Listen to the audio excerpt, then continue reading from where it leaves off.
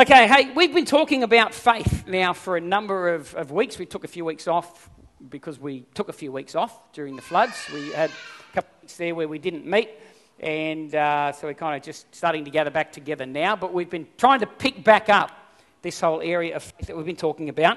And again, let me reiterate, there's nothing new being taught here. But how many of you know that the Christian life is not built on what you know, it's built on what you do with what you know? Yep. It's not about how much Bible knowledge you have or theology you have. The difference doesn't come into your world just because you know something. The difference comes into our world when we begin to act on what we know. We begin to live that stuff out. So again, I preface by saying, if you're here going, I cannot wait to be dazzled by this incredible intellectual theologian up the front, you will be greatly disappointed. I'm just going to talk to you about a few things that we find in this collection of ancient documents that we call the Bible. 66 books written over 1,500 years on 3 different continents by all kinds of people, collected together, sustained together by the power of God, even through centuries and nations and places where they wanted to burn it and remove it and get rid of the entire story. Yet here we are, we still got it, and it still speaks to us in 2022. Amen? Awesome. Hey, I was downtown. Actually, if you've got a Bible there, can you turn to Luke chapter 6 for me while you're waiting? And just a reminder again, if you're in the middle section and you're on your phone, you better be looking at the Bible because the live stream cameras will pick it up, and it's happened before. So don't get there on Facebook. Someone's going to notice and they're going to call you up on it. No, literally, it happened once. Sitting there nodding, and I'm thinking, yeah, they're really taking this in. And then I went and watched the thing, and now they've got Facebook up. So anyway, I went downtown. I've been going downtown like many of you have been, and we've been, helping out with the cleaning and that process downtown and stuff. And one of the places that I've been going to, we spent a bit of time there. We were scrubbing mud off the floors. We were ripping things off and so on. And behind the plasterboard is brick. So what's happening in this particular place is they've got brick walls, right? But what they did is they put plasterboard over the brick. And when the floods hit last time, the plasterboard came off and they put plasterboard on again. And this is what they've been doing to make it look kind of, I guess aesthetically nice, whatever. Mind you, the brick looks beautiful. When you take the plasterboard off, the brickwork looks amazing. There's amazing things you can do with brick. I digress. But anyway, so what's happened is in the course of conversation with them, we've been talking about, so when are the owners coming in and going to rebuild, da-da-da. And we were in the middle of the conversation, and the guy that leases the place said this to me. He said, when they come back, they're not going to put plasterboard back on the walls. Because plasterboard in a floodplain is probably not the best material to use when you know there's probably going to be more water that's eventually going to come into this place. So they've looked at it now and gone, okay, what are the best materials to use to build so that we're not constantly going through this rigmarole of having to rip down and even in the last few weeks there were some businesses downtown and you saw the building teams were back in there and they're already re-putting plastic and things. And then, unfortunately, 2 weeks later, what happens? We get more water in there and all that material's coming off again for a second time. The point is that no matter where you build, you've got to build with the right materials, amen? You've got to have good materials and know what are the appropriate and best materials to use if you're going to build. We had this little cupboard, little white 3-drawer chest thing that has been sitting in the area, sort of just undercover area at our house, and it's been sitting there. I told Jackie, I think, put it there. She put it there about 3 months ago. And she sat it there, and I just said, leave it there, I'll take it down to the shed, which is only about, 20 metres from where she put it. Anyway, 3 months later, it was still sitting there. And that time, I'm a busy man. And pre-COVID, keep going, Jack, that's enough. Okay. Any marriage counsellors here? Can I book you?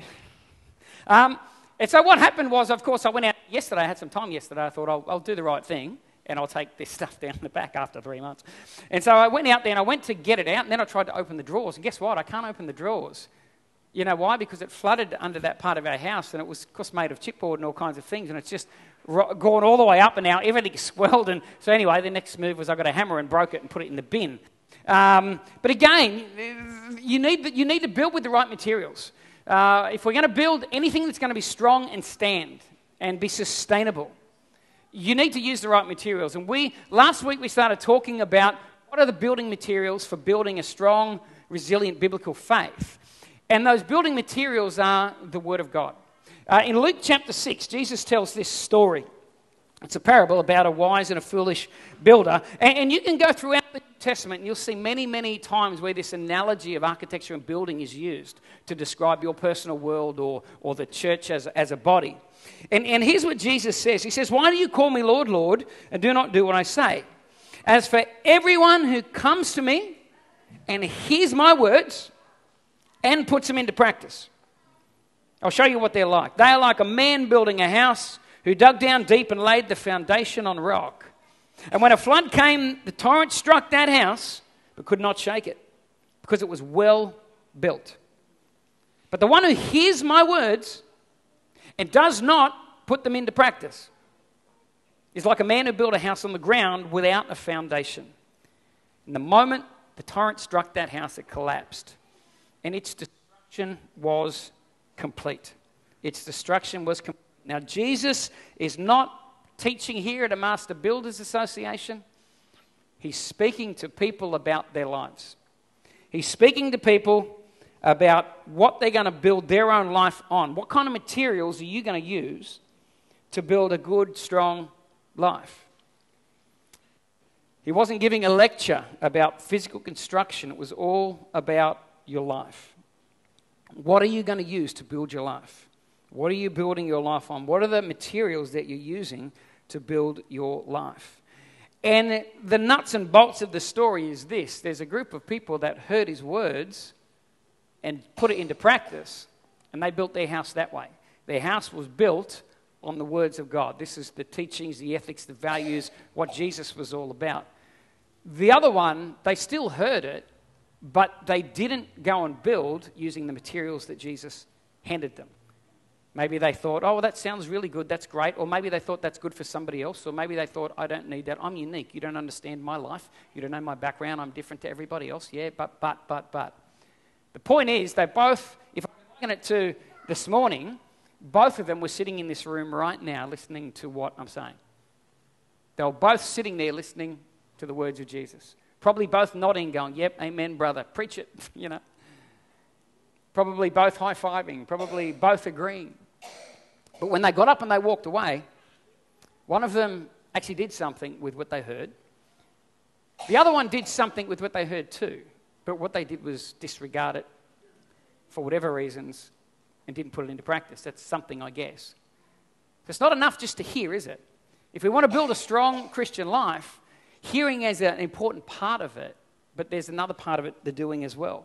But it's not just about hearing, it's about what we're hearing and what we're listening to. And the point Jesus is making here, the thing he's stressing here is you need to be listening to what I'm saying. It needs to be what I say that you build your life on. In Acts chapter 17, we've got a story about the Berean Christians. And Paul and Silas go to this place called Berea and they preach the gospel there in Berea. And in Acts 17, verse 11 to 12, here's what it says. Now the Berean Jews were of more noble character than those in Thessalonica. So Paul and Silas, they've been to Thessalonica, they preached the gospel there, and you know what? They had some results. People actually came to faith in Thessalonica. Then they left there, they go to Berea. But Luke makes special mention, the writer of the book of Acts, the first 30 years of church history. Luke makes special mention in his historical document here, Acts. He says the Bereans were of more noble character than Thessalonica.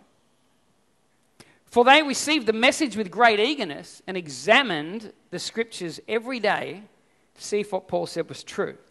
And as a result, many of them believed, as did also a number of prominent Greek women and many Greek men. The Bereans were of more noble character than those in Thessalonica.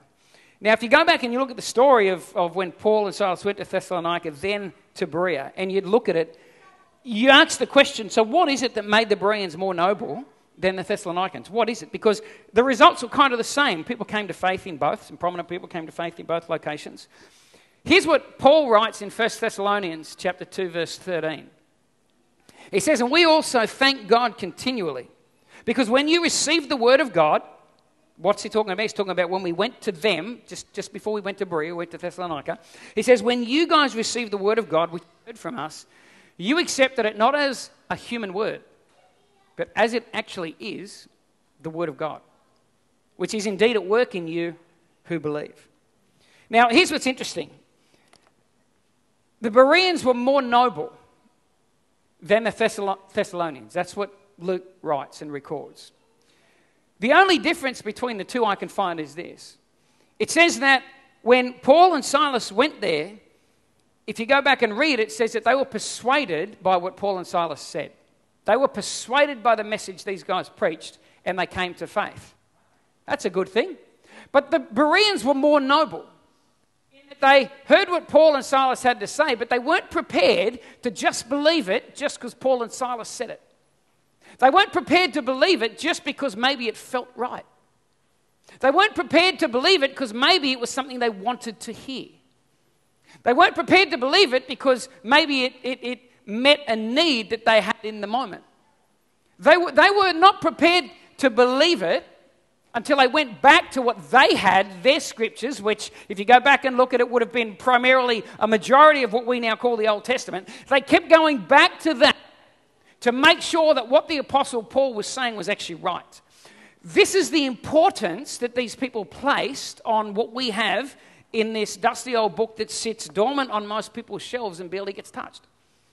It was so important to them, and to them it was so authoritative, that even if Paul the Apostle came and said this, we're going to run it past these ancient documents and we're going to make sure that it's backed up in here and that what Paul and Silas are preaching is actually true. I'm amazed because I think if Paul the Apostle came in here and preached today, how many of us would throw our Bibles aside and not even care? We would just go, that's got to be right. Why? Because Paul said it.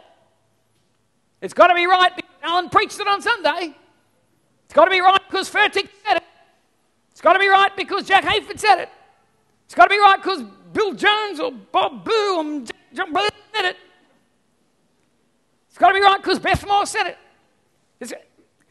And it's not a dig on any of those individuals. It's not decreasing the value of their teaching gift or their understanding or the way we read things. What it's doing is it's lifting above that the high value of the Word of God in the life of a disciple. This Word is the ultimate authority for life. Jesus' words are the best way to build your life, whether you feel like it, whether it's popular, whether it scratches where you itch, whether it's uncomfortable at times. And how many of you know obeying the Word of God is uncomfortable at times? Who knows that?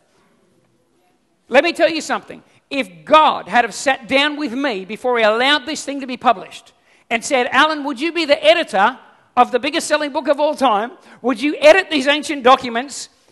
I would have gone through it and there would be a lot of big red pen marks, I'm telling you right now. There's a lot of stuff in there I don't like. There's a lot of stuff in there where I'd love to sit down with God and say, God, I don't think you quite get it. How arrogant would that be? God, look, I know that you're omniscient and know all things, but within the scope of all things, there's some things you don't know. Well, that's what I say to him every time I disregard what he says and I decide to go my own way. I basically say to God, what would you know, all-knowing one? Yeah. Hey? It's kind of ludicrous, isn't it? It's like my daughter questioning me.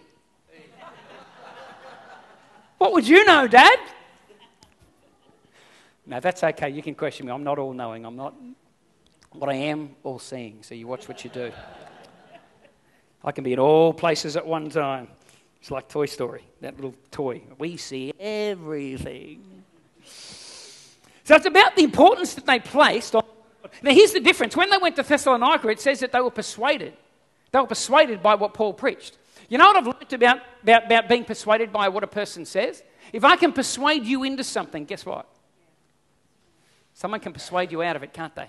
How many of you ever been honest? How many of you have ever been persuaded, even theologically, by a preacher about something, and you've gone, that's it, that's how it is, yeah, amen, high five.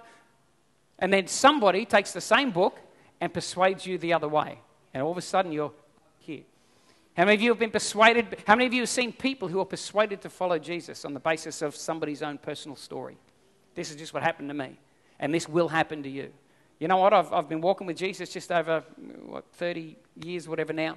And I'm convinced that no two pictures are the same. No two pictures are exactly the same. And when somebody stands up and goes, Jesus did this for me, I guarantee he'll do it for you, I respectfully go, say that because I can't guarantee that he will do it exactly the same for you as what he did for me. Know whether he will, maybe he will, but maybe he won't. But at the end of the day, don't put your faith in what I'm saying. Let's get into these ancient documents and let's make sure that our faith is founded in something that's a lot more solid than my words. Find it in the words of Jesus. Find it in the words of Jesus. And that's what we're seeing here. We're seeing these guys were more noble-minded because they went into the scriptures and they made sure that what they heard Paul saying was actually true. So just a couple of quick thoughts I want to give you. Things we can learn about building a strong Christian life from the Bereans and the way they approach the Word of God. And here, very simply, number one, you actually need to receive God's Word, not just listen to it. You need to receive God's Word, not simply listen to it. Let me ask you a question this morning. Are you here today just simply to listen to God's Word? Or did you walk in here this morning with a heart posture that said, I'm ready to receive? I'm ready to receive. I'm open. I'm not closed. Look at what Luke says. He says that they received the message with great eagerness. These Bereans received the message with great eagerness. That word eagerness, it literally means zeal, and eagerness, it means readiness of mind. In other words, there was a heart and a mind posture when they came before the Word of God and they were open. How many times have you come before the preaching of the Word or a book or what? You've come before it and you come with a closed posture? Maybe because you're angry. Maybe because you're frustrated. Maybe because the preacher said something last week you didn't, so now your posture is closed. You're listening, but you're certainly not receiving anything. You're angry at God because you didn't get what you wanted. So next time you open up that word, you're opening up, you're listening, but your posture is one of closedness and hardness towards God. Thinking that, well, God will just force it upon you. God won't force anything upon you. As a matter of fact, if you ever have a spirit force anything upon you, that's not the Holy Spirit. God doesn't force himself upon us. He says they received the message with great eagerness, with a readiness of mind. Now, some people come in and they're not receiving with eagerness. As a matter of fact, some people come to church on a Sunday and they're actually looking for bullets to put in their gun to shoot back at me at the end of the service. I've had it before. I've had people come. I remember he only came here for a few weeks, but I could tell the whole time I'm preaching, I'm under pressure. I'm sweating up here going, I better get every word right, every scripture reference right, everything, because I know what he's going to do. As soon as I didn't, I'd see him pull up the barrel and go, got one, got one, got one. And then before he got out the door, oh, by the way, can I have a quick chat with you? I'm like, So that's all you got out of everything that was shared today. That's what you walk away with. The couple of things that you don't agree with. Or the couple of, or the fact that maybe I said it was in Luke 6 when it was Mark 6. And I've done that before, trust me. Most of you have never picked it up once. I pick it up because I go back and watch the recording and go, that's not that passage. What's this guy on about? Oh, hang on, that was me. Who wrote my notes? Me. Why didn't I stick to my notes? Because it's me. So some people aren't sitting there with an openness, willing to receive. Some people are just looking for things to throw out. They come with a cynical attitude. They come with an attitude not to receive, not to be open, not to eat, spit out the bones, so to speak. But actually come with a very closed and critical spirit before the Word of God. Maybe you're like that. Maybe you know someone like that. Maybe you've been like that at seasons in your life. If I'm brutally honest, I've been like that at seasons in my life. Maybe that preacher said something once and I didn't like what he said, and so I'm closed off to him for the rest of my life. Yet maybe there's something great in what he's preaching, and the Holy Spirit wants to use that to bring some blessing and change into my world. But because you realise he said this once, back in 1972. Back in 72 he said this. Never listen to him again. Well, hey, he said it back in 72. Maybe he's changed his mind. We're not like that with each other. Oh, Daniel, he played a wrong note back in 90. When was that? I don't know. I can't remember. Played a wrong note. Not going to sit under his worship anymore. He hit a G and not a C. Daniel's leading. I'm not going there. Forget it. And we can be so petty, can't we? We can be so petty. But really, it doesn't come back to whether you're perfect. Is your preaching perfect? Is your worship leading perfect? Is your advice perfect? It's a posturing of my heart. Rick Joyner once said this. He said, if you ever find a preacher who you agree 100% with everything they say, it's only because you share exactly the same heresies that they've got. And I think that's completely right. Well done. So I meet a preacher and I think that I agree with absolutely everything he says or she says and I love it. I don't get all up at it and go, wow, yeah, we've nailed it together. I go, oh, no, you've got the same faults in you that I do. I just don't know what they are, but I guarantee they're there. You've got the same messed up theology as me in some places. I just don't know what it is because I'm messed up too. But how do you receive? How do you approach the Word of God? Do you come with an open heart to actually receive what the Holy Spirit wants to say to you? On the day of Pentecost, the Holy Spirit fell, and it says that they all spoke in other tongues, right? I don't care about the theology of tongues. Don't sit there and jump up, or don't come up to me afterwards and go, do you believe in tongues? Don't do it. I'm not interested in that argument.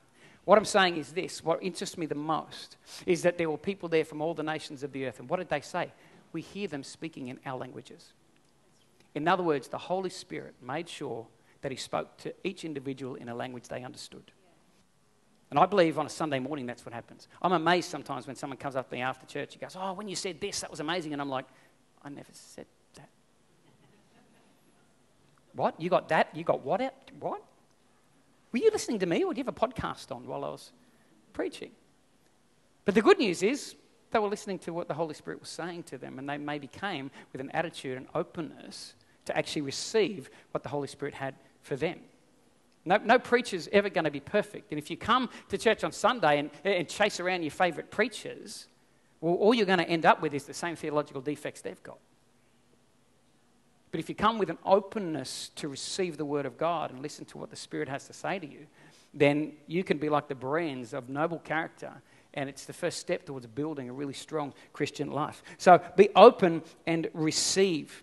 You've got to receive. James 1:21, James says this. He says, therefore get rid of all moral filth and the evil that is so prevalent, and humbly accept. In some translations, it's that same word, receive. And humbly accept or receive the word planted in you, which can save you. It's not just a case of coming and sitting and listening.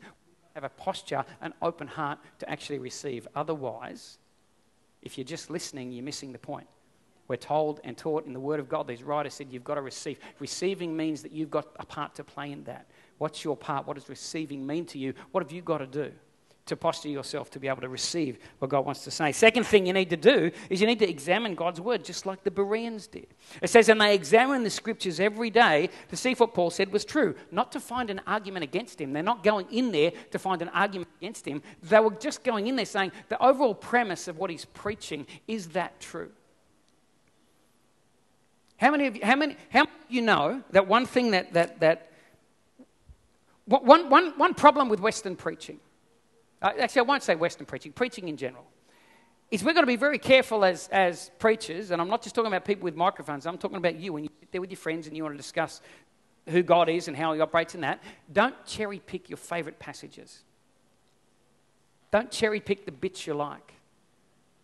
So many people have fallen over theologically because they cherry pick. They grab one passage. Say, for example, by his stripes I'm healed. And they cherry pick that, and then they run around telling everybody you're already healed, you just got to believe. Which of course means if you're not healed, it's because you didn't have enough faith, you didn't believe, it's all your fault. And we get these theologies thrown out. Malachi. Bring it to the storehouse and the windows of heaven will be opened. Hey, I believe in healing with my whole heart. I've seen many, many miracles, prayed for many people. We've seen amazing miracles in our short time of walking with the Lord. So I believe in healing. But do I believe that verse means everyone is automatically healed? No, I don't. I believe in giving, and I believe in tithing, and I believe that God blesses us financially and can open windows. But do I believe if you don't bring all your tithes to your particular storehouse, whatever that storehouse is, a lot of theologians are still up in arms about what that, but if you don't do that, God will not bless you financially. I've had preachers say if you give 9%, it's not enough, God won't bless you. I'm scratching my head going, really? What if I give 9.5? Now, there's no grace, just this is the way it is. Well, I'm so glad that I call out to my God, who is a God of grace and mercy.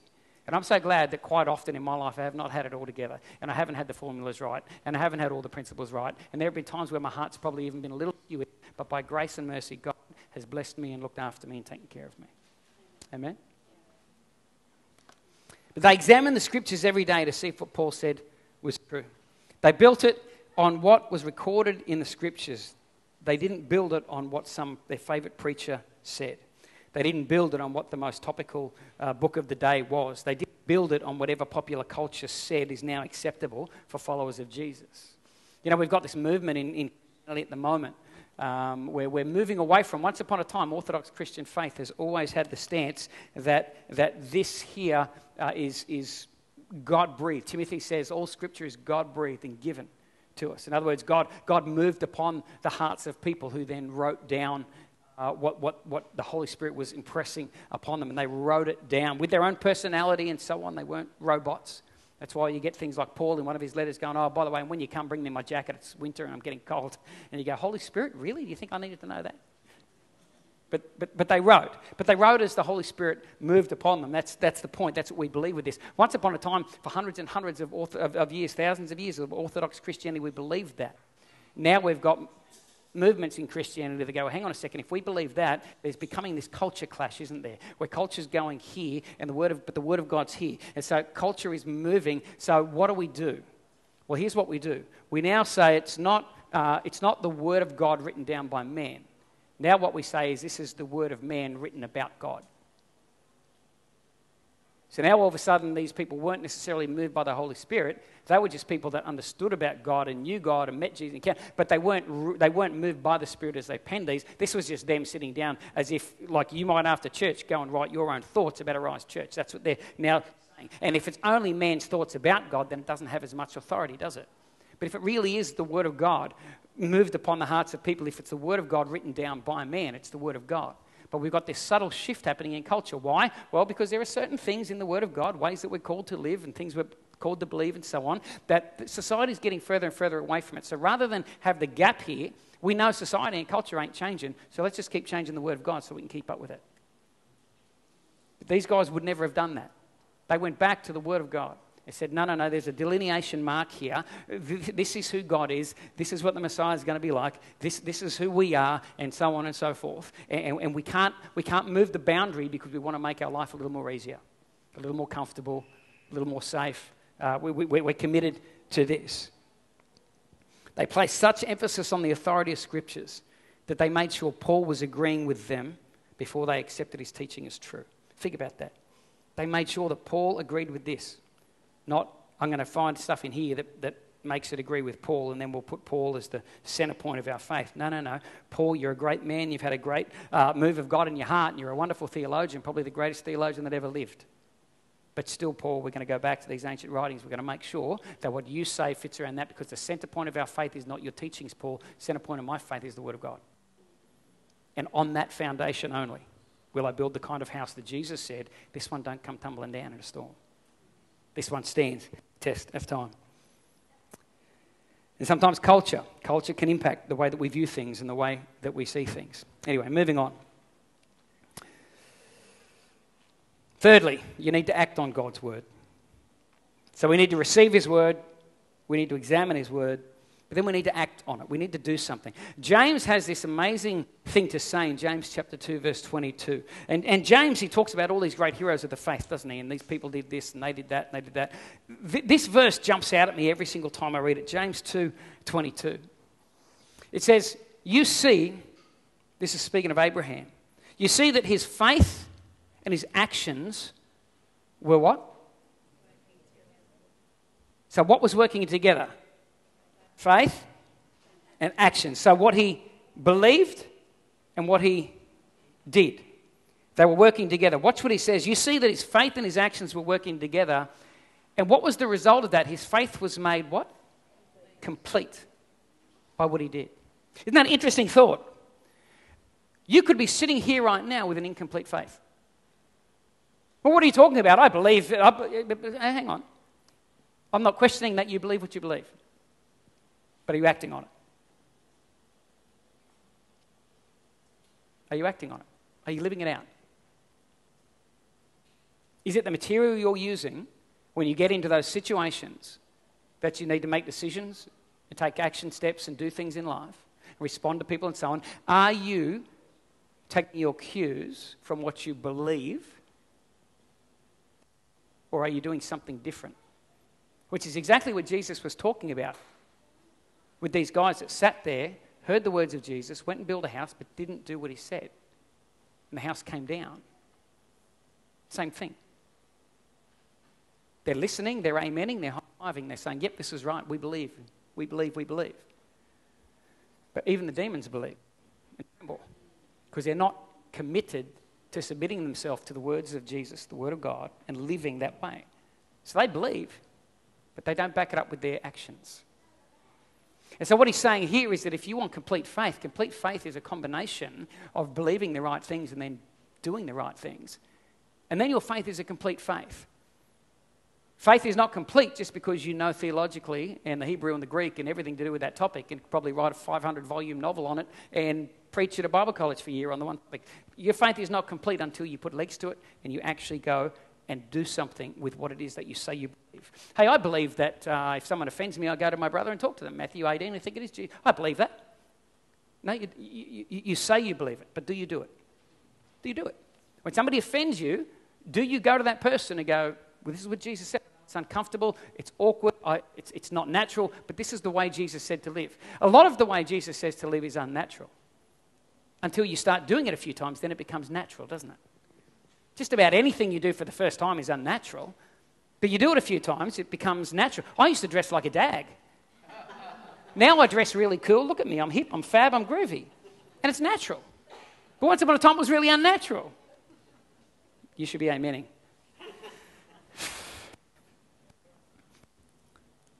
So you've got to act on God's word. Ask yourself this question: is your faith complete or incomplete? You have a complete faith or an incomplete faith?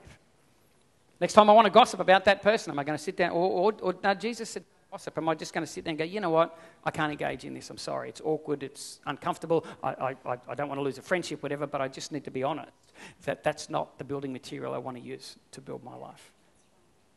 So have you talked to that person?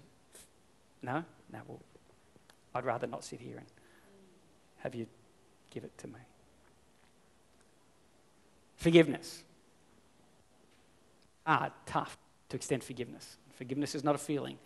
And it's one thing to have the whole theology of forgiveness and the importance of forgiveness and the impact it has on your world and other people. It's one thing to know all of that, and that's awesome. But is there isn't it? When we start talking about bringing some completeness to our faith, and this is what he's saying. He's saying when faith and actions combine, you've got a complete faith happening there. And we're talking about faith. Today we're talking about the building blocks of faith being the Word of God. That's what we build with. But if I could say that the foundation of faith is the character and nature of God, we build with the Word of God.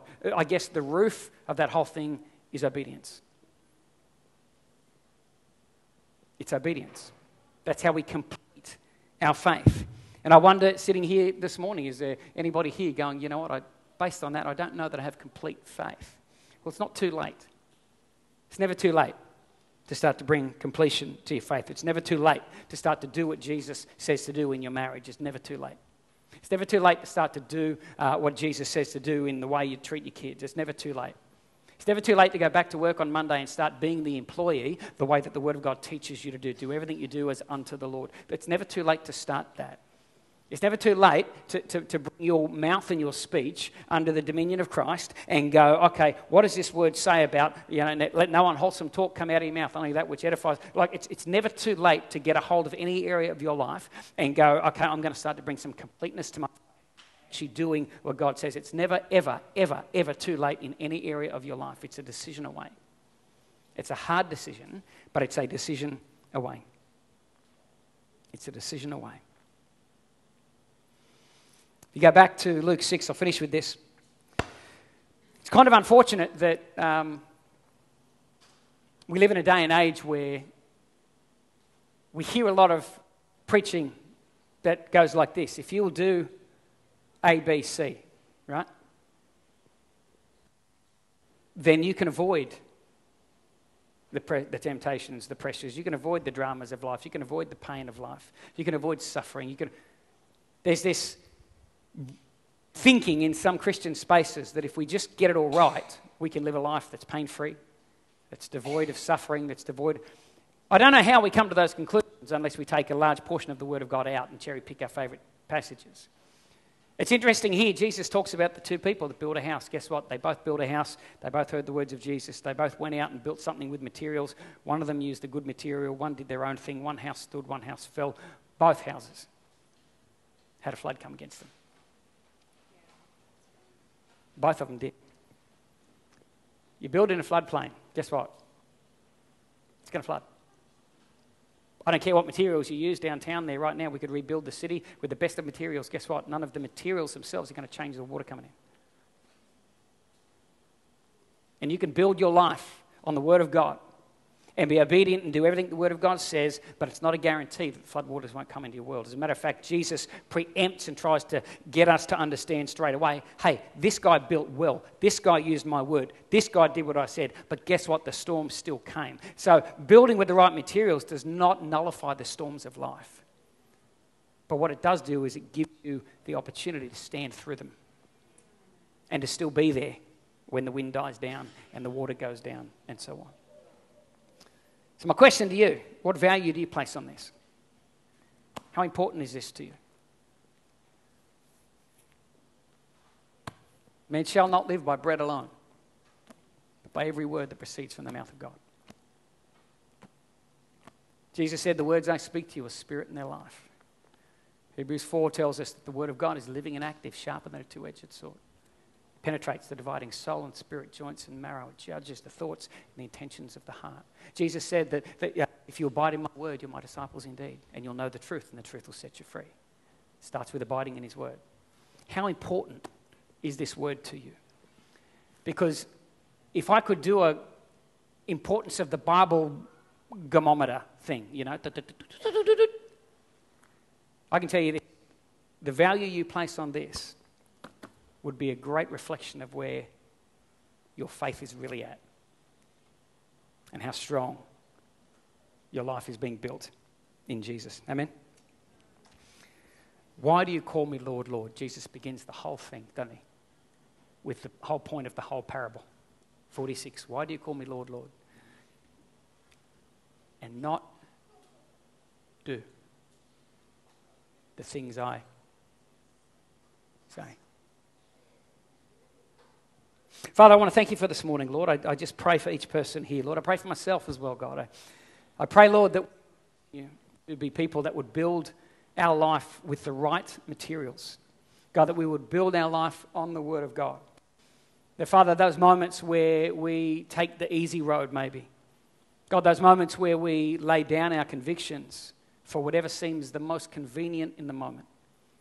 I just pray, Holy Spirit, would you tweak our hearts? Would you speak to us in those moments? Would you call us to something better? Lord, would you let us know every time we do that, we're putting plasterboard up in a floodplain. And it's going to get damaged, and it's going to come down, and it's going to be more work than is necessary. But if we would just build with the right materials, then we can build something really, really strong that stands. Lord, I pray every person in this room as we leave this place this morning, Holy Spirit, would you hold us to the value of the word? Holy Spirit, don't let us get up and walk away and just get excited about lunch and pizzas and whatever else is going on, or chicken or the footy or whatever. But Lord, I pray that in our hearts we would dwell and we would think. Because Lord, I know a lot of people in this room, and I know that we want to be more noble-minded. I know we want to be like those Bereans. I know that we want a strong and complete faith. I know that we want a faith that's resilient, that doesn't come crumbling down every time there's pressure or something that doesn't feel good. So Holy Spirit, keep doing the work in our hearts that you're doing. And Lord, for the next 7 days when we leave this place, God, there are so many people in our community who do not know you, don't know the story of Jesus, don't know the relevance, don't know the impact that it can have on their world. So Father, I pray for each person here that's walking with you, each person in this room that's bowed their knees to Jesus. I pray, Lord, would you give them the opportunity this week to tell somebody about the goodness of God, somebody that up to this point doesn't understand it and doesn't know it. Let us tell them about the great work of Jesus on that cross, Father. And we ask this in Jesus' name. Everybody said? Amen. Amen. Amen. God bless you guys.